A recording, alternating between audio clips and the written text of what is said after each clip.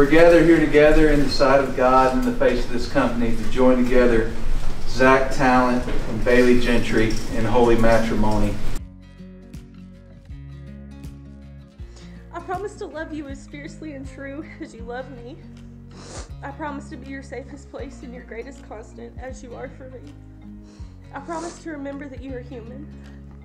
I know that you, as well as I, will put every ounce of ourselves into this marriage, and it's because of that and the love of Jesus that we'll make it.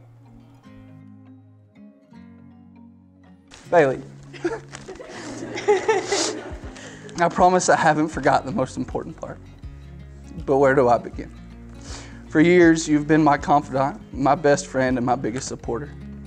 Be it through a new career, coaching, fishing, it doesn't matter. You've constantly been by my side and loved me so selflessly. There's no feasible way to put into text the way that my heart yearns for you and the way that my soul cares for you. You absolutely deserve the world, and I would travel through hell in a gasoline suit to give it to you.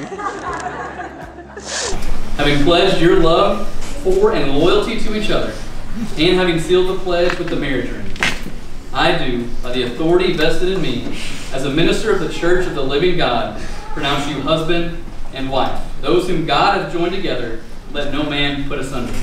Zach, you may kiss your bride.